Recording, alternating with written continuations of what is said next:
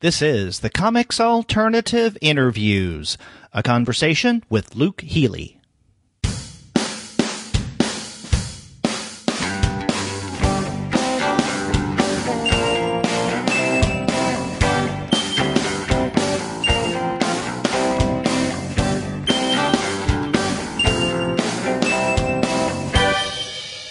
Hello and welcome to another episode of the Comics Alternative Interviews.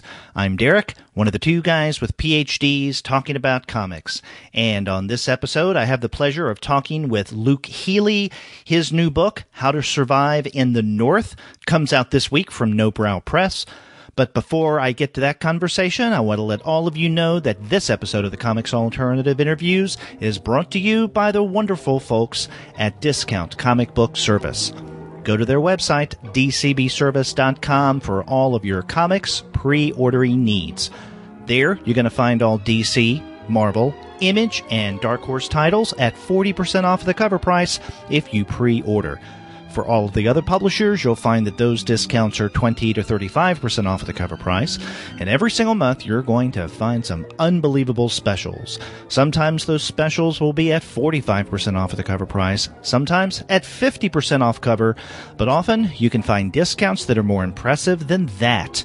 And one of the things that marks Discount Comic Book Service is its bundles, and you can't go wrong with the many bundles that they have, which is a great way of getting a lot of comics for a few bucks.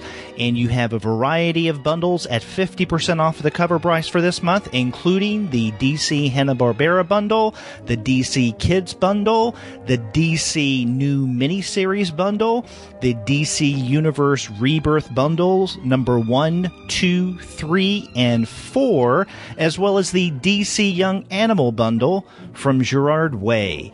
You have great discounts every single month, bundled and otherwise, from Discount Comic Book Service. Their website is dcbservice.com. You got to go there for all of your comics pre-ordering needs. And after you do get your books there, please be sure to send them an email and tell them that the two guys with PhDs sent you. When I was at Small Press Expo back in September, I first met Luke Healy. I talked with him about his mini-comic, The Unofficial Cuckoo's Nest Study Companion, which was nominated for an Ignatz Award. And I was even able to talk with him for a few minutes for one of our on-location from the floor interviews that went up soon after SPX. At the time when I was talking with him, he told me about a brand new book that would be soon coming out from Nobrow Press, How to Survive in the North, and I began talking with him then about coming back on the Comics Alternative, this time for a one-on-one interview where we could talk more leisurely about his work.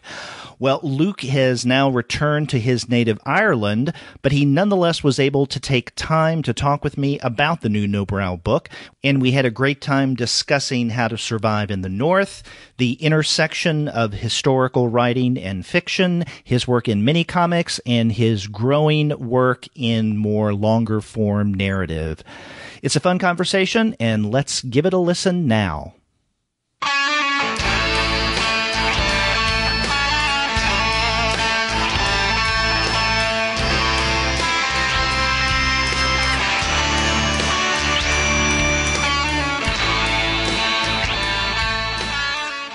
I'm happy to have on the Comics Alternative podcast Luke Healy. His new book, How to Survive in the North, comes out this week from Nobrow Press. Luke, welcome to the show. Thank you very much. Thanks for having me. Well, actually, I should say welcome again to the show because you and I spoke a couple of months ago at Small Press Expo. Yeah, I'm a returning favorite, I think. Yeah, although then I think you talked for no more than 10 minutes just because we were on the floor. There was a lot of action and ambient sound. Yeah, I don't think it's the ideal environment for audio capturing. Exactly. But it does give you a sense of the action and the kinetics of a convention. But this is better in that we get to sit down one-on-one and talk about a much longer work than what you and I were discussing a couple of months ago, which was The Unofficial Cuckoo's Nest. Now, your book, How to Survive in the North, is about to come out, and maybe we can begin by having you introduce the premise to our listeners. Sure. So How to Survive in the North is a graphic novel, tells three stories.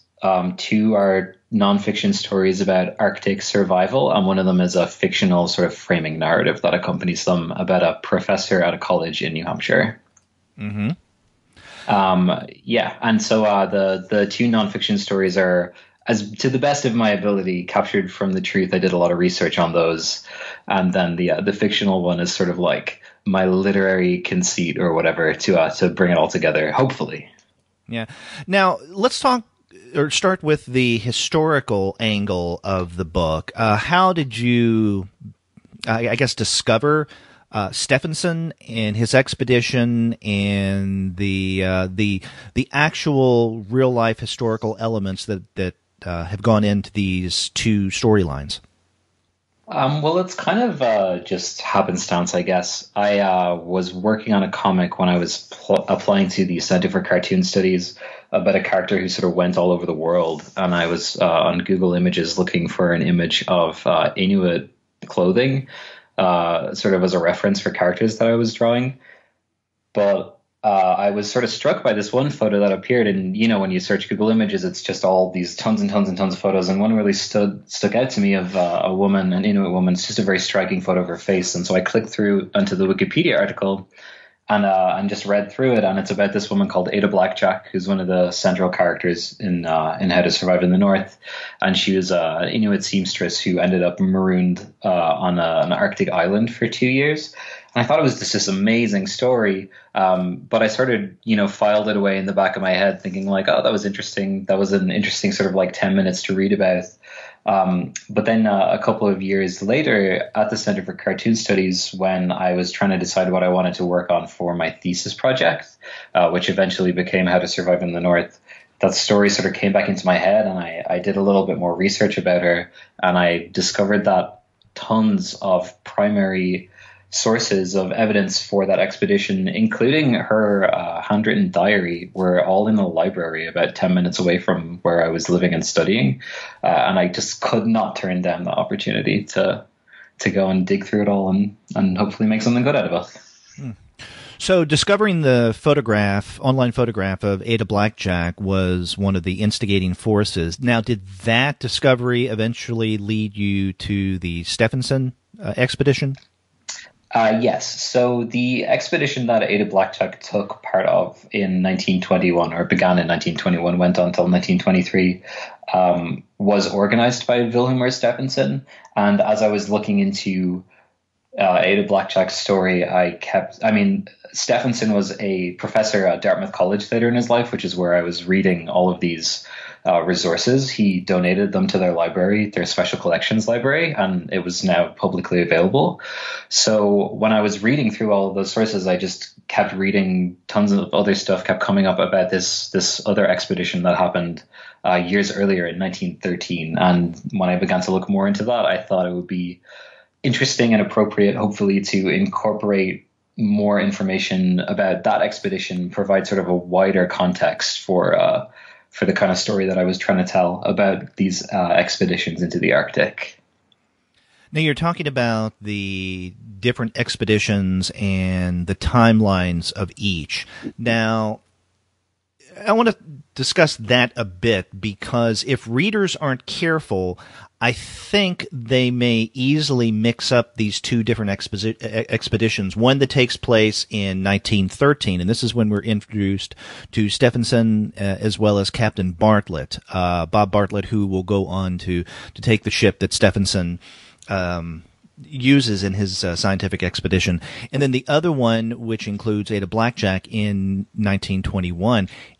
And I say this because when I was first reading How to Survive in the North, I looked at the years, I paid attention to those time markers, but it didn't register that these were two distinct expeditions. And so for a while, I was getting the two kind of mixed up in my head.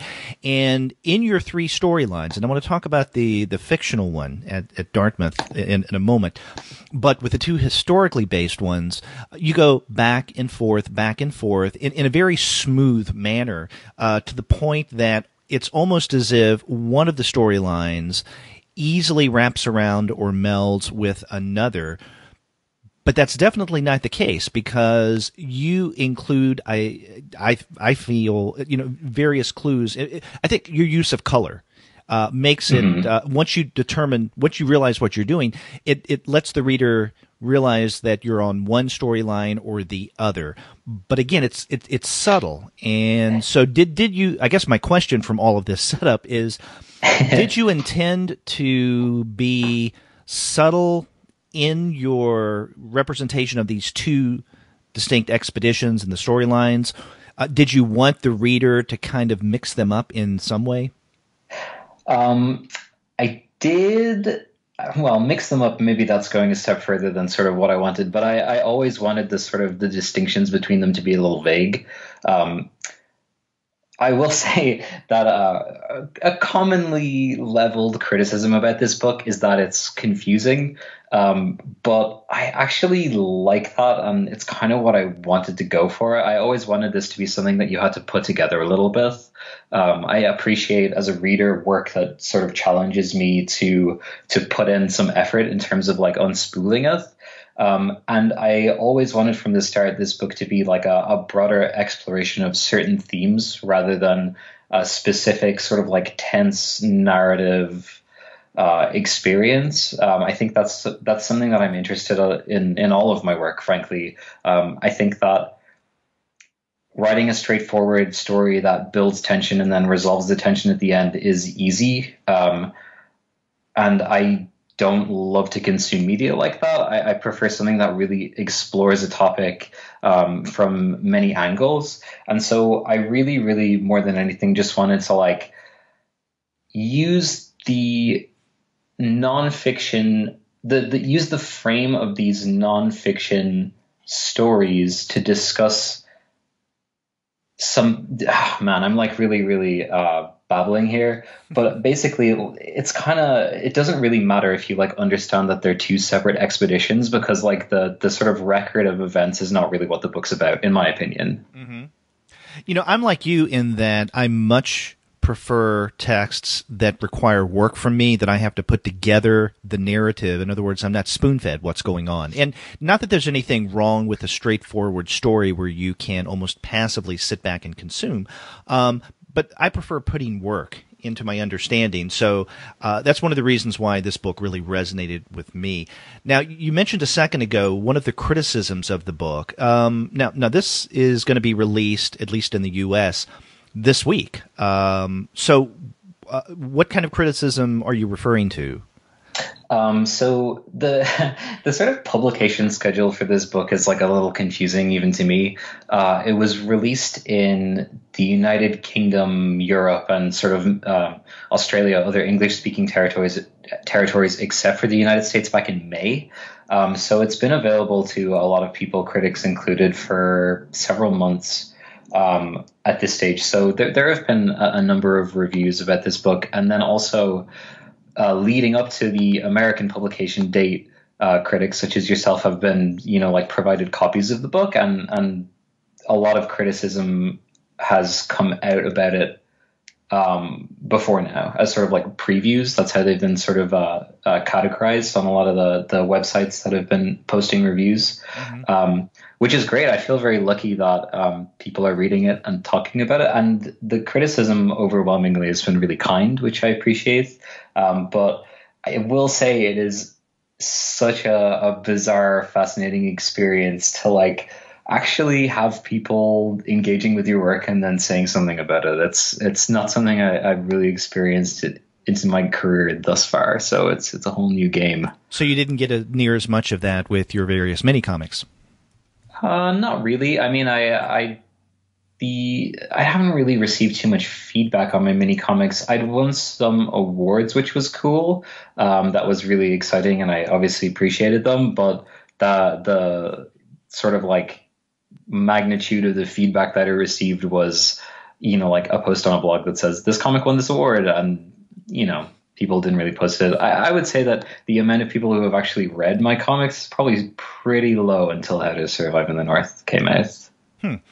Now, we were talking a moment about the various storylines here. And that third one, the fictional one, includes a professor at Dartmouth named Sully and his dilemma, which is in many ways vastly different from that of, let's say, Captain Bartlett, Ada Blackjack, and the others on those expeditions. Why the decision to include this fictional storyline in a largely historical narrative? I think the reason that I included it really mutated over the course of the production of the book. At first, when I was doing all of this research into these two true stories, the first sort of idea for the book was that I really just wanted to do a book about Ada Blackjack, the central, the sort of in the middle timeline-wise expedition that's included in the book. And then the more I read about the 1913 expedition, I thought I have to include that too. And then as I kept reading and researching, it was so difficult to not include information that takes place about what happened to these people after the conclusion of the expeditions that are depicted in the book, especially Vilhjalmur Stefansson, because I think what happened with his life and his career afterwards is also interesting. And so at first, I wrote in the contemporary fictional narrative with the character Barnaby sort of just being a stand-in for me, a person who was just simply like researching the expeditions, and he was going to be sort of like an expositional character who was like expanding these additional facts, because I never wanted to break away from the perspective of the characters, the two central characters in the other expeditions. I always wanted what we were seeing to be like directly from their perspective. I didn't want to use narration. I didn't want to show us what other characters were doing when they weren't present.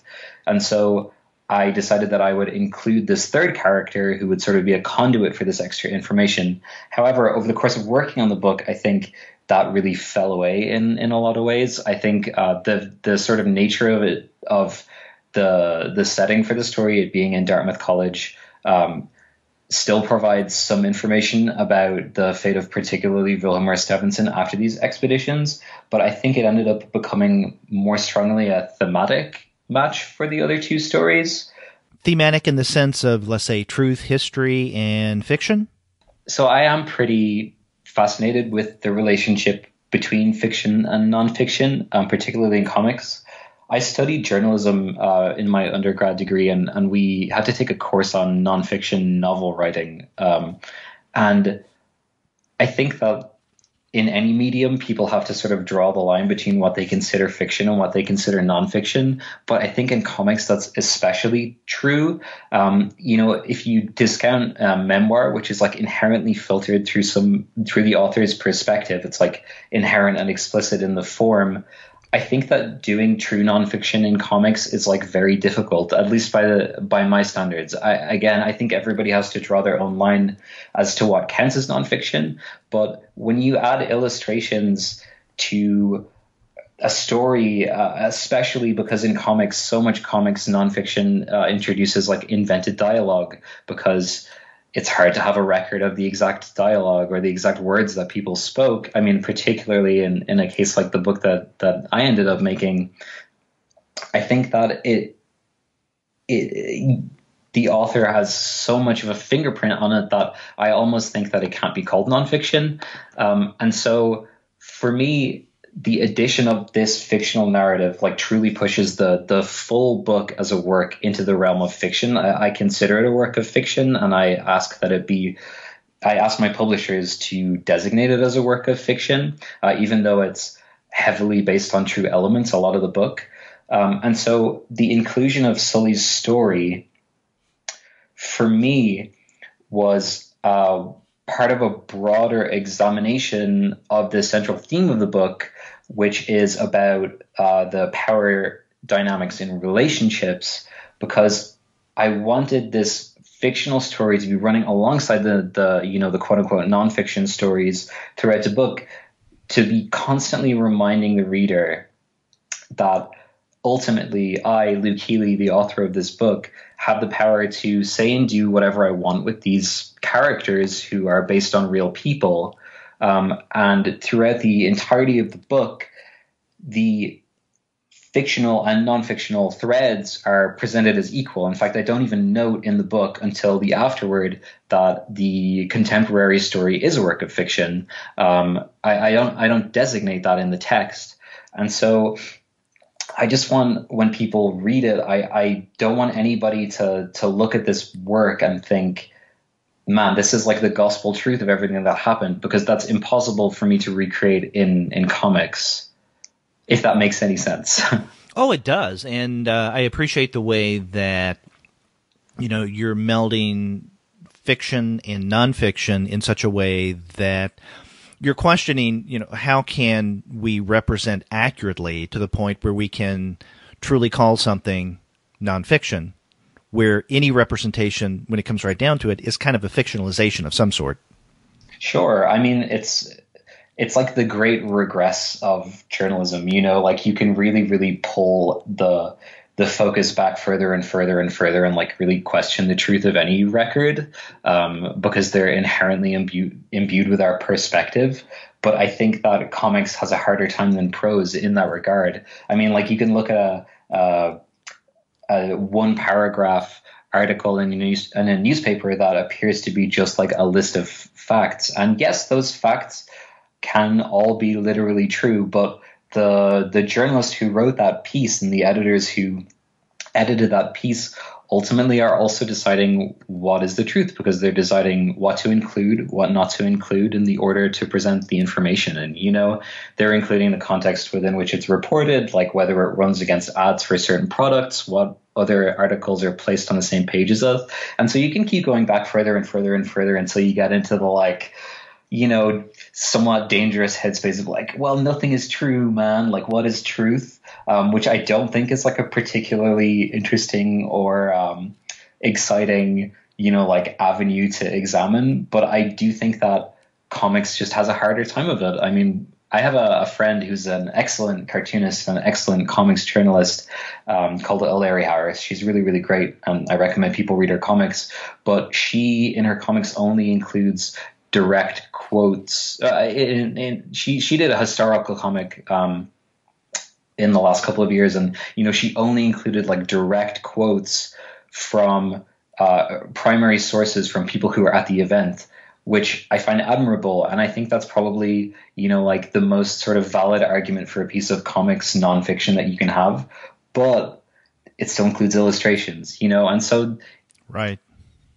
It's just, you've got to, like I said, you've got to draw your own lines about what counts as nonfiction and what doesn't. But if I had done a comic that was a historical comic, like the quote unquote nonfiction sections in How to Survive in the North, without commenting on that, it would have felt very disingenuous to me, Mm-hmm. Because it's not a historical record. This is my perspective on true events, from 100 years of remove. Yeah. You were talking earlier about trying to find a theme or readers attempting to see some kind of theme in How to Survive in the North. And I was curious to hear you say that the way that you were seeing it has something to do with power relationships, which I can definitely see in the book. And along with that, though, I found maybe a potential theme or a key to some theme in the text appear toward the end. And I don't think this is any kind of spoiler or giving anything away. And this occurs in the fictional storyline, quote unquote fictional storyline, with Sully in the end when he is confronting his young lover, Kevin, and Kevin comes over to see him, and Sully is really worked up, and Kevin is not sure why.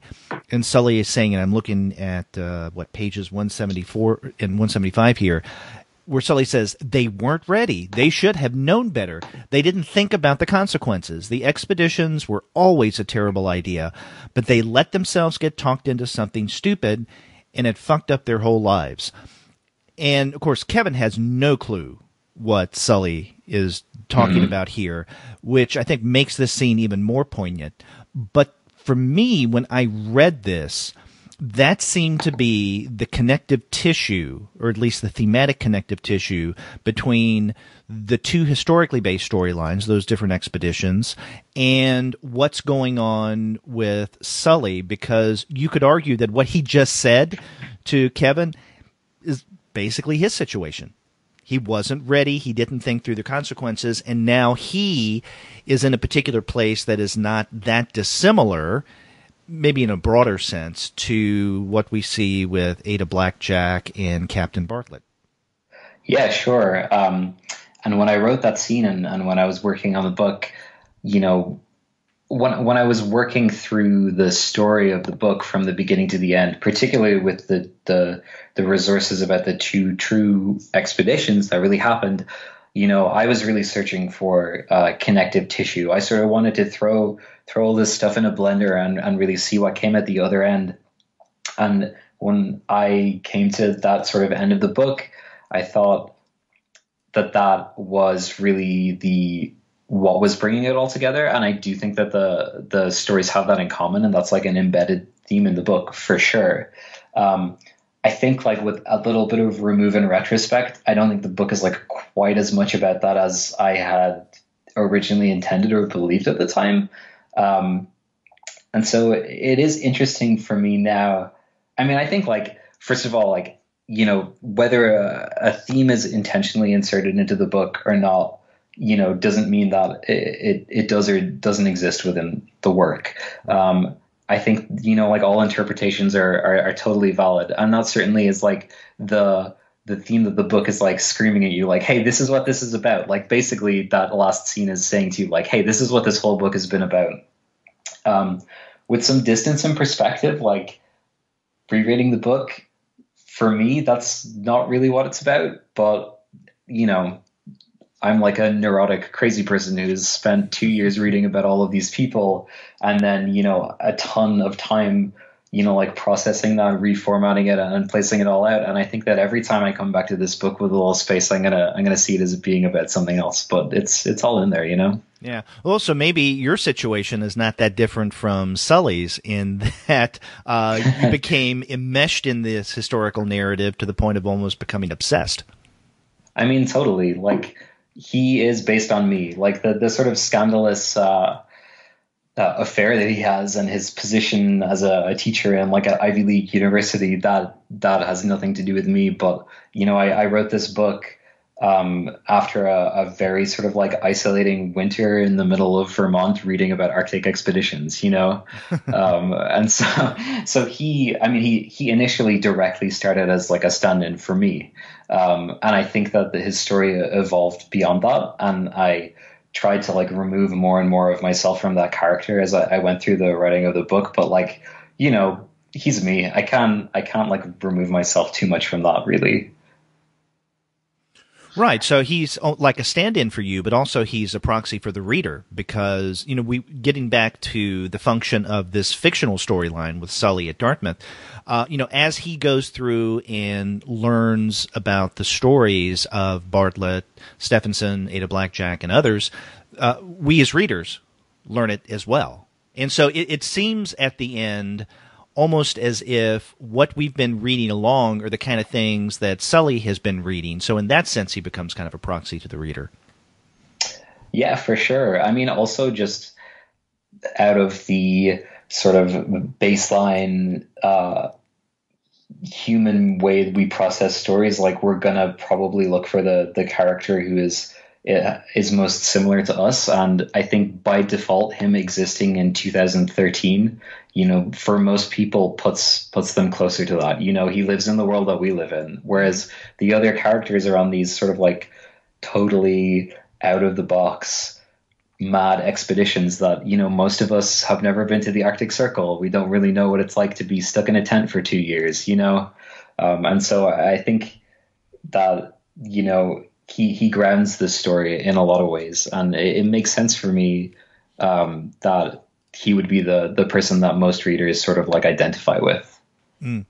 We were talking earlier about some of the connective tissue. There are other bits of narrative elements that connect the various stories one to the other, especially in terms of the two expeditions. And one of those characters is Fred Maurer. Is that who Maurer? I've actually never heard it spoken aloud. I've only read it, but I think it's pronounced Morer. Morer. Okay. I'm actually not sure though. Okay, because we learn, or at least I learned. It wasn't until I guess the second half of the book that I began to realize that this is one of the characters that was in both expeditions. The one in 1913 and then the one in 1921 as well. Because at some point, Moore says to, I don't know if it's to Ada Blackjack or one of the others on that later expedition, that he knows of another attempt to look into this region, and the others don't understand what he's referring to there. And then after I read that, I flipped back and I thought, oh, okay, so this is the same character that we see in the 1913 story. Yeah, he's the only character who appears in both, like on the page. The other characters have relationships to both expeditions, but he's the only character that appears. We see him both in 1913 and in 1921. Right.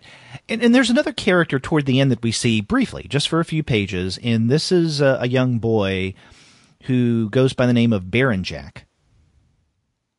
Yes. Yeah. Well, he only appears in the 1913 expedition. Right. And I'm wondering, though, if what he's called Baron Jack, if that Jack is connected to Ada Blackjack.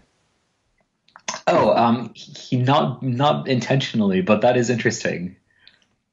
No, they're both based on separate real people. Because I wondered about that. I didn't know how common a name or a designation of some sort of nickname would be like that. And then I started to think, okay, so maybe Baron Jack in some way is linked to Ada's the father of her child who's no longer around, and I don't know. I didn't think too long about it. That is interesting. He does sort of give off that energy. At least when I read about him, he does sort of seem like a puckish, like, I don't know, like a guy who maybe wouldn't be around with his family. Exactly. I mean, his nickname is Baron Jack. It's like, yeah. And he takes Bartlett's gun and doesn't want to give it back. Sort of. Or he's given the gun, I guess. He's given the gun, yeah. They sort of, like trade the gun for dogs. Mm-hmm. Which they need to escape the wastes of Siberia, of northern Siberia. It's interesting, I think, that the more time I spend thinking about these expeditions, which I still do, even though I've not been working on this book for almost a full year now. The parallels, I think, are very interesting. In the 1913 expedition, Stephenson. This is mentioned in the book. We don't get to see it, but Stephenson sort of like abandons the ship. He says he's going to go off hunting, and then he doesn't come back, and that's quite early in the story. But we sort of learn later that he then went on to survive based on the kindness of remote villages of Alaskan natives. And then he went and wrote a book called The Friendly Arctic. And then later in the book, we see Bartlett basically attempt the same thing. But in Siberia, where he's sort of going between villages of people who are helping him out. Yeah, you mentioned this in the note or the foreword at the very beginning of the book. I guess your introduction is what it's called, where Stephenson in the Friendly Arctic believed that the resources that humans needed to survive in that region is actually there. It's underneath the ice if we only, tapped into that resource, which, sounds a little off when you think about it. But that element, I guess, really doesn't come out in the story proper, does it? Although, yeah, it's sort of takes a scientist up there. Yeah, he packs the first expedition, the 1913 one is technically a scientific expedition. That's sort of how it was framed, because it was like an exploratory scientific expedition to like learn more about the Arctic. Excuse me. But yeah, I think that the reason I decided to include that forward quite late in the process of making the book, because I had read much of Stephenson's book, The Friendly Arctic, before I had, like hammered out all the stories.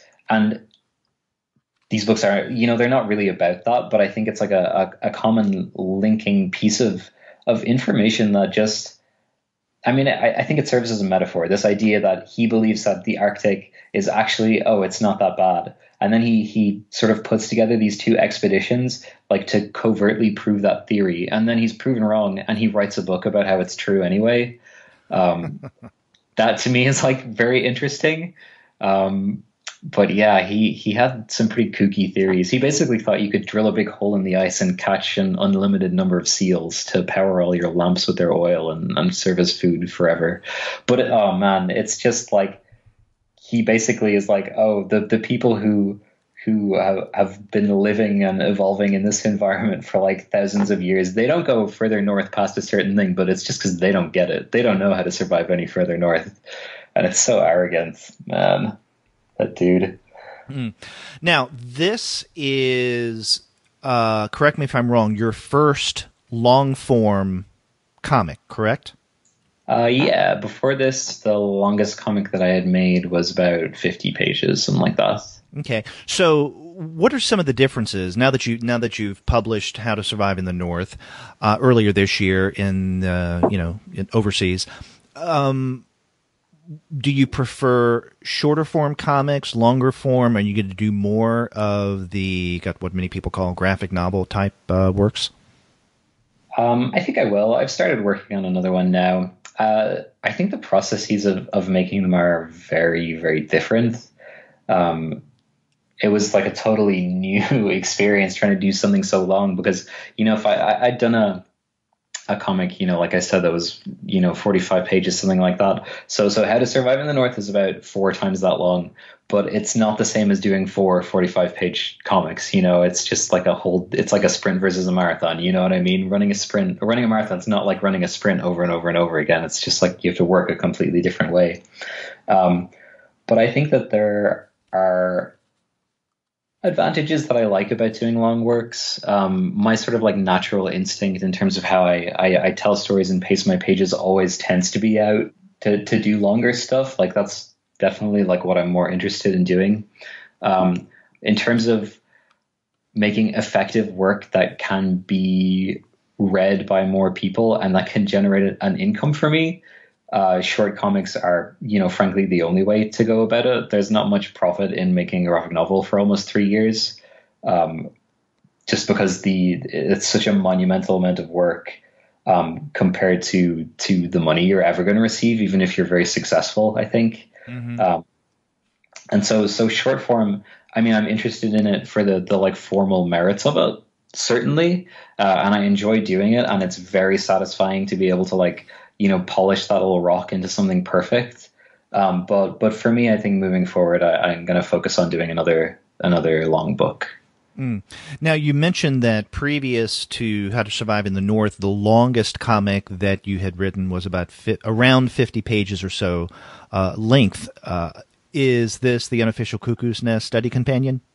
No, I made the Unofficial Cuckoo's Nest after I finished How to Survive in the North, right after, actually. I finished it, and then I immediately worked on Cuckoo's Nest for the next couple of months.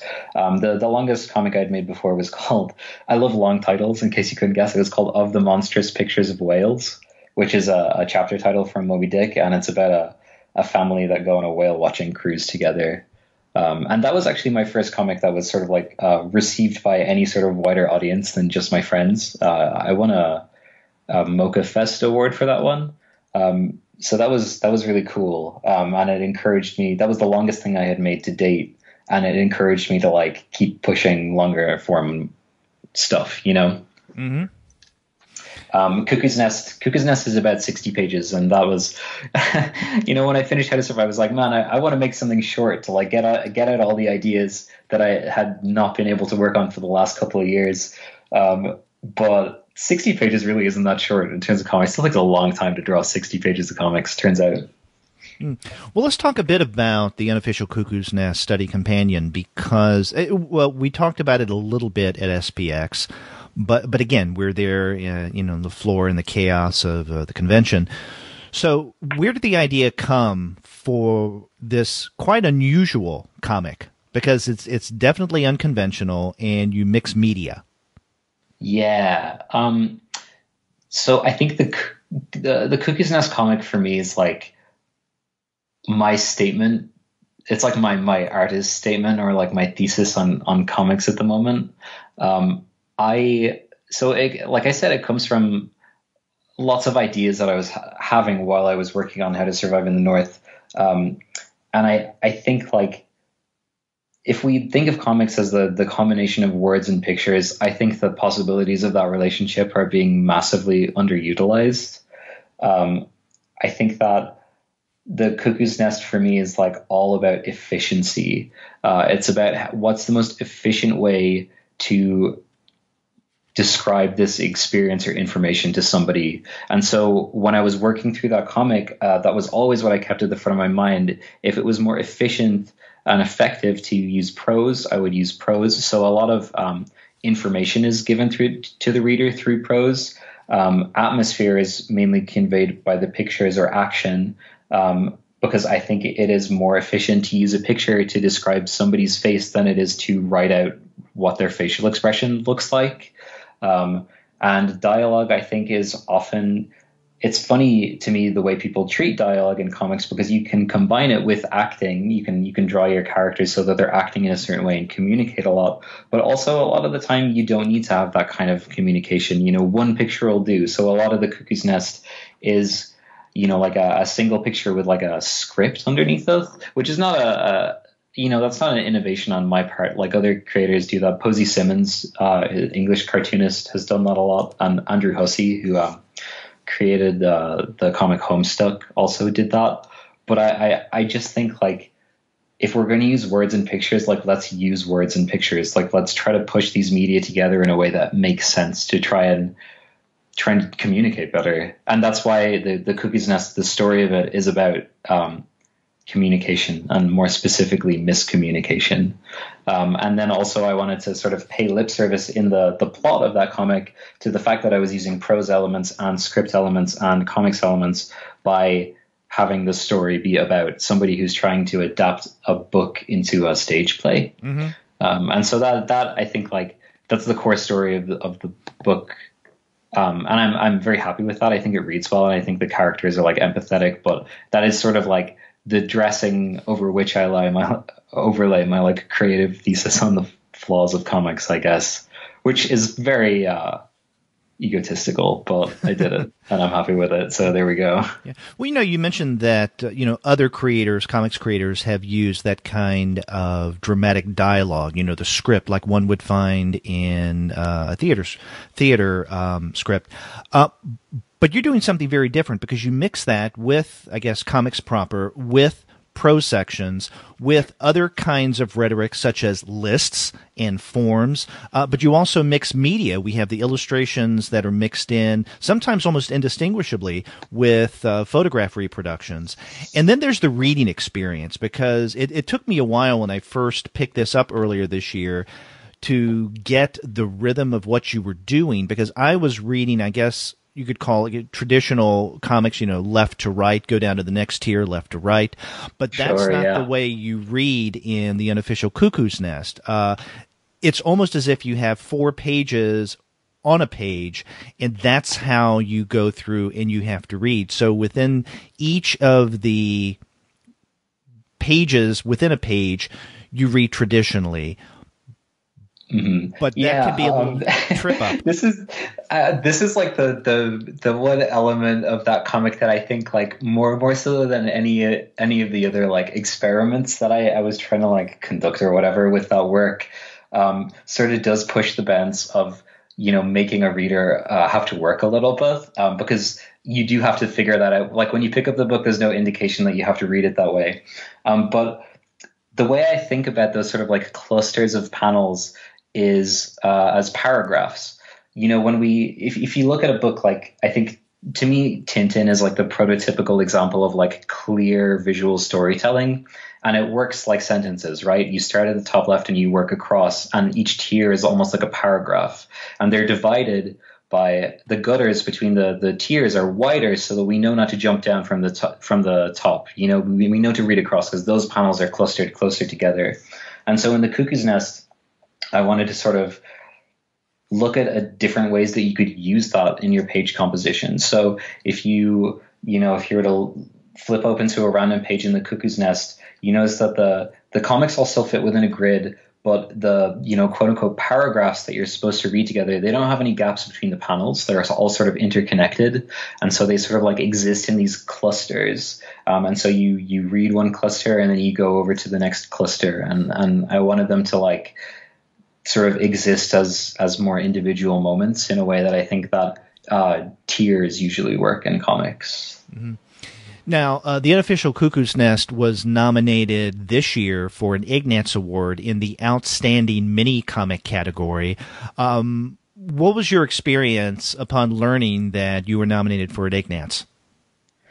It was interesting. At the time, I found out. So I spent the last 6 months, or the sort of 5 months preceding SPX, hiking on the Pacific Crest Trail, which is a wilderness trail that goes up the west coast of the United States. And so I was actually out in the woods when the Ignatz nominations were announced, and I didn't really have internet access for like 5 or 6 days on end. So I got into town and saw it, I think a day or two after it had come out and people had sent me some kind messages about it. So that was a funny way to like learn about it. Yeah. Sorry, I forgot your question. I went pretty off track. You answered the question. Like, what was your experience when you found that out? And you found out a few days after the fact. Yeah, I did. And I was obviously very happy to be nominated. I certainly made it more of a priority to get to SPX this year. Yeah, because I wanted to be there. Yeah. Yeah, one of the things I love about this year's nominees, especially under the Outstanding Mini Comic category, is that every one of you guys, outstanding, and I could see getting the award. I mean, I'm sorry you didn't get it. Hey, no, but you were in great company. Oh, I was so excited to be included among such an excellent list of cartoonists. And it was nice, I got to meet most of the other people who were nominated. I was right next, you saw me, I was right next to Pranas Naikaitis. So we literally stood shoulder to shoulder for 2 days. And then directly across was Carolyn Nowak, who eventually was voted the winner of the award. And so I think, awards like that, I'm always excited about stuff like the Ignatz because, when I attended SPX a few years ago, the first thing I did was go around and, purchase all the Ignatz nominated comics because I love mini comics and I like to read good mini comics. And so it was really very exciting to just be included, frankly. So you didn't know Pranas before this year's SPX? We had met very briefly a couple of years ago, but not really, yeah. I asked because you guys seemed really buddy-buddy when I met the two of you. Oh, it's just comics breaking down barriers, Eric. That's what it's all about. Yeah, that's it. It's about bringing people together, obviously. That's why I make such alienating, weird work. So you were talking about some of your shorter comics, like Of the Monstrous Pictures of Whales, and some, though, shorter pieces have been collected in various anthologies. I think Exquisite Corpse was included in Maple Key, and then Mountain Take Me, that was issue, 5 of Irene? I believe 5, yeah. Yeah. What is your experience working with various anthologies? Do you plan on doing more of that? Hey, if people want to have me, I'm always interested in working with other cartoonists. I actually, with 2 of my fellow classmates at the Center for Cartoon Studies, started a small press, and we put out 4 issues of an anthology of our own called Dog City, which was sort of like a formal experimentalist anthology. And I'm really proud of how those came out. But to me, always the most sort of positive results of that experience have been just like an increase in communication, camaraderie, and exchange of ideas between other cartoonists. I love that. And, especially with the 4th issue of our anthology, Dog City, we made a great effort to keep everybody talking to each other and in contact. I think sometimes when you sign up for an anthology, you're sort of given a deadline, and then you turn in something a little while later, which is fine. It's nice to just have your work published and read, but we really tried to exemplify that side of participating in a comics anthology. It's about making new friends in comics who have good ideas that you can all hopefully exchange and learn from each other. Yeah, I've talked with both Dakota McFadzean and Andy Warner a couple of times, and, they're two of the creative forces behind Irene, and that's one of the things that they've emphasized every time we talk about the anthology, and that is the friendship, bringing people together. Because I've asked them before on a couple of occasions, how do you choose the pieces and the contributors that go into each issue of Irene? And first and foremost, it's friends, people that we went to school with, people whom we know and whose work we respect. It's comics is a career that, mostly you have to do alone. So any opportunities to not have to do it alone, I think are pretty welcomed by most cartoonists. That's certainly always welcomed by me. Yeah. Now, you mentioned Dog City. Will we see no other issues of Dog City now? I think the fate is sort of up in the air of Dog City. We put out an issue this year. Gosh, maybe it was last year. No, it was early this year. We put out an issue this year that I'm very proud of. Actually, it was entirely collaborative comics was sort of the theme or idea of this year. I think it'll probably continue in some form, but we're not quite sure what that's going to be just yet. Okay, because the way you spoke earlier, I got the sense that maybe we may not see any other issues. I mean, never say never. We don't have anything specific in the works, but I'm still in regular contact. I'm great friends with both of the other editors, and every so often we'll float an idea. I think 2016 for us was, mostly a year to refocus on our own stuff. And, for me, it was also a time to spend most of the year in the woods, out of contact. So there hasn't been too much forward momentum on any Dog City projects, but like I said, never say never. I love working on them, and I love working with those guys. So hopefully something else in the future. Yeah, I'm fascinated by the phenomena of the comics anthology, and not just or not necessarily by those, let's say, by larger trade publishers. I mean, you have the Houghton Mifflin Harcourt, Best American Comics anthology that comes out every year. Yale University Press has done theirs. McSweeney's has done one. I'm talking about, lower key anthologies, something like Dog City or Irene, where, friends, creators get together and say, hey, kids, let's put on a play, or so to speak, right? Yeah, and then they pull together an anthology, and it flies under most readers' radar. And to me, those are the most exciting kind of finds. And so over the past several years, discovering Dog City and Irene and others as well, I enjoy that. And I think we need more of those. I appreciate you saying that. Totally. I mean, I agree. I think like the blunt truth of working in independent comics is that it's very difficult to get people to read your work, particularly it's self-published, but there's strength in numbers. If you want to help get your work out there, packaging it with, a bunch of other cartoonists and working with a bunch of other cartoonists not only helps you to grow, but it helps to get your work in front of more eyes. Like if I make a comic with my friend Juan, maybe only 5 people would read a comic that I make and 5 people would read a comic that he makes. But when we put out something together, 10 people are reading what I make. You know what I mean? So it's about helping each other and lifting each other up and getting the word out. No, yeah, exactly. And it also reminds me, those kind of anthologies reminds me of the kind of collaborative works or anthologies that would come out of Fantagraphics on a regular basis. And sure, we don't see that much anymore. The loss of Mome, which was drawn quarterly, right? I think it was such a great publication. And I understand that, a publisher is it's a business, and if it doesn't make sense to publish Mome, then they shouldn't publish Mome. But it's unfortunate that we don't have that right now. Right. Yeah. Now, Mome was Fantagraphics, but drawn in quarterly. Yeah, and I'm like you. I'm more in the loss of Mome, and we've mentioned this many times on the Comics Alternative. But drawn in quarterly, among others, had Drawn in Quarterly, which was the titular Drawn in Quarterly, of course. Yeah. And we don't have that anymore. Again, unfortunate. Yeah, it is. But, it makes sense. I think that really people online have stepped up to try to fill those spaces in a pretty meaningful way. I think that, people have really tried to lift other cartoonists up through social media and through sharing their work online. I do think it's unfortunate that, seemingly for anthologies that are published through sites like Kickstarter, etc., to succeed, they usually need to have a specific theme.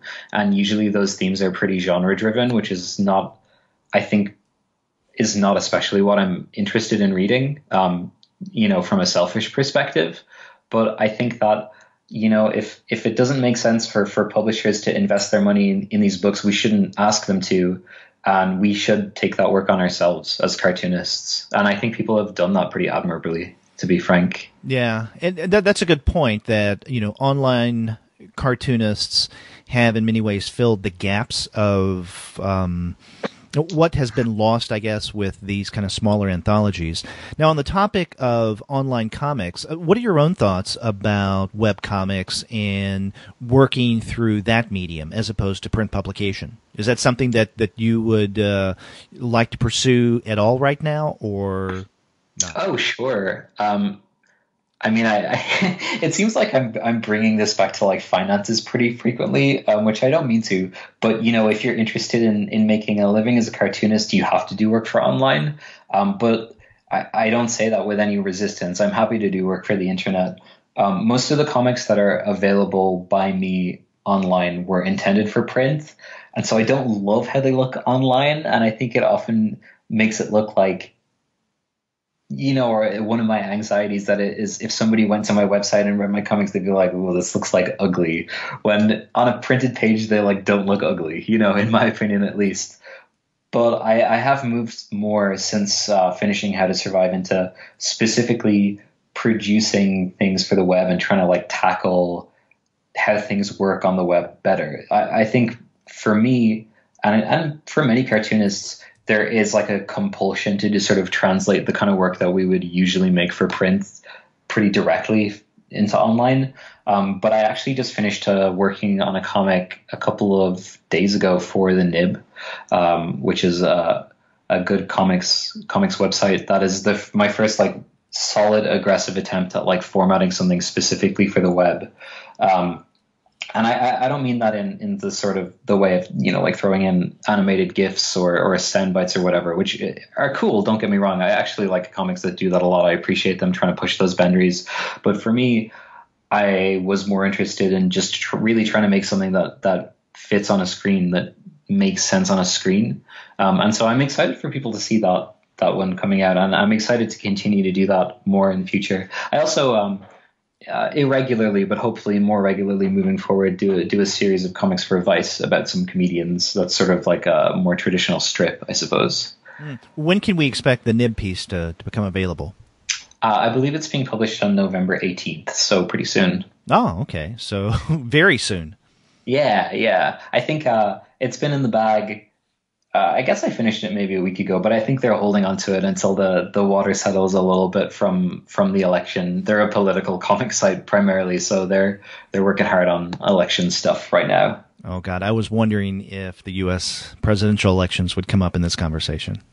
We can breeze on past it if you like. It's a depressing topic. Further. Yeah. Now, you mentioned, on a much more pleasant note, you mentioned your website. Our listeners, if they want to find out more about your work, they can go to lukewhealy.com, correct? Yes, that is correct. And there they can learn about some of these titles that we've been discussing, your illustrative work, and you even have a blog.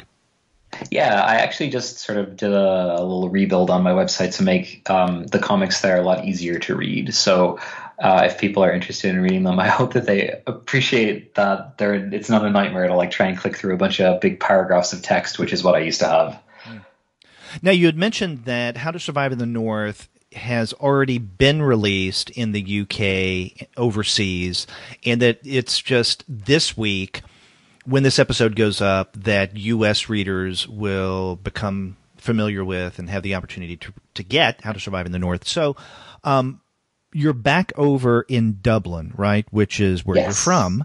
Are you doing anything, maybe not physical travel, but anything for U.S. audiences to help promote the book for Nobrow? I am not. There's nothing currently on the schedule. And I'm not sure how much I'm allowed to talk about the future of the book. But I think I can say that I will say this. If you are interested in reading this book within the next 6 months, you should probably go and buy a copy soon. You should probably go to a bookstore and buy a copy, because I'm not sure how much longer it's going to be available there until there's a reprint. So I'm not going to be overdoing anything for it in the United States quite yet, because if by the time I'd be able to get over, I'm not sure how available it would be. Okay, that's a little cryptic, but for our listeners, if you want a copy of How to Survive in the North in the United States, run out and get it. It's just like supplies are low, I think. So if you want a copy, you should grab it now because it'll be a while before it's reprinted, I think. Okay. Now, you also mentioned earlier a new project, a long-form work that you've started. Is there anything that you can tell us about that? Sure, yeah. So it is so the basic sort of like elevator pitch is that it's a comic that is a relationship memoir, but the two people are me and the United States of America, the country. I've had a pretty, from my perspective at least, interesting relationship with the United States over the course of my life, which this summer culminated in, walking over the entire length of the country. And so I'm going to do a comic about that. That is partially sort of life history with the United States and partially like a record of this very, very strange trip that I went on. Just to tease anecdotes, I had like encounters with mountain lions and strange drivers while hitchhiking, and I ended up going to a stranger's wedding, and lots of fun, good stuff happened. So that's probably a couple of years off, but it's coming. One of these decades, it'll be at your local bookshop. So those kind of experiences with the United States seem to be all significant and positive. So I'm hoping that what's happened politically in our country recently, doesn't cloud that. I mean, it'll be in there, I'm sure. There'll be flavors of it. Yeah. Well, we don't want to end on a down note. So again, let me just tell listeners that How to Survive in the North becomes available in the United States this week as you're listening to this. So definitely go to your local bookstore and get a copy. Go to Amazon.com and get a copy. Wherever you can find your comics, get a copy of Luke's new graphic novel. Yeah, some people have been sending me photos, so it should be in some bookstores already. So, I'd appreciate it. If you'd like to read it, you should read it. Well, Luke, thank you very much for taking the time and talking with me again for the podcast. This has been a great, long conversation we've had, much more substantial than the one we had at SPX. Well, thank you so much for having me. I appreciate it.